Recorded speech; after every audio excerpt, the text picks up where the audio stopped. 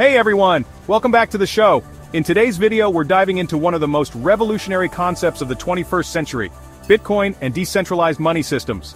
If you've ever wondered how Bitcoin works, why it's such a big deal, or who the mysterious creator behind it is, you're in the right place. Let's start with the basics. Bitcoin is a type of digital currency, but not like the money we're used to. It's decentralized, meaning it doesn't rely on any central authority like a government or bank to issue, control, or verify transactions. Instead, Bitcoin runs on a technology called blockchain. A blockchain is a decentralized digital ledger that records all Bitcoin transactions across a network of computers. Every time you send or receive Bitcoin, the transaction is added to a block, and once that block is filled, it's connected to the previous block, forming a chain. This makes it nearly impossible to alter past transactions, adding a layer of security. Why is decentralization so important? Well, traditionally money is controlled by banks and governments, which can affect the value of money through things like inflation or monetary policy. But with Bitcoin, no one controls it. There's no middleman, and it's borderless, meaning anyone in the world can access and use Bitcoin. Bitcoin's decentralized nature also means that it's resistant to censorship, without asking permission from a bank or government, which is especially useful in places where traditional financial systems are unstable. So how does holding Bitcoin benefit you? Well, there are a few key points. Limited supply. Unlike traditional money, Bitcoin has a limited supply. There will only ever be 21 million Bitcoins. This scarcity makes it similar to precious metals like gold, which can protect against inflation. Store of value. Many people see Bitcoin as a store of value. In times of economic uncertainty, Bitcoin can act as a hedge against inflation or currency devaluation.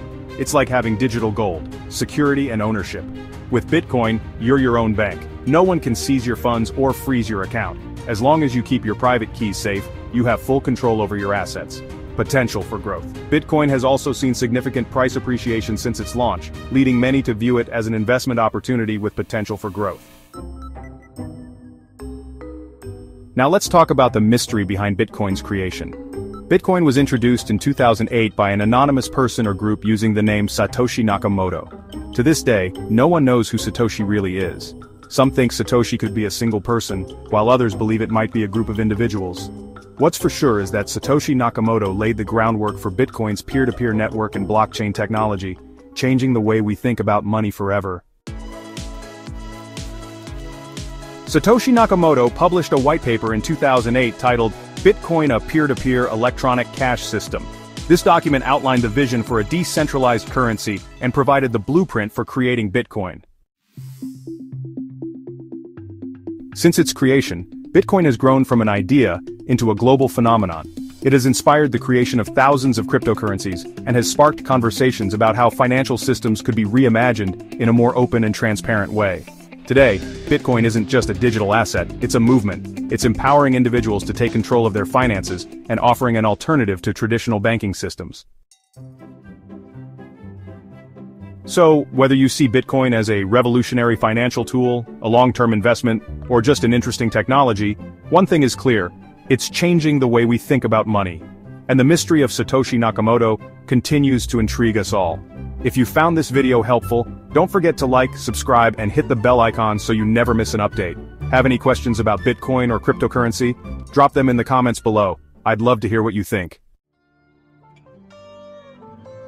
Thanks for tuning into the show. Stay curious, and I'll see you in the next video.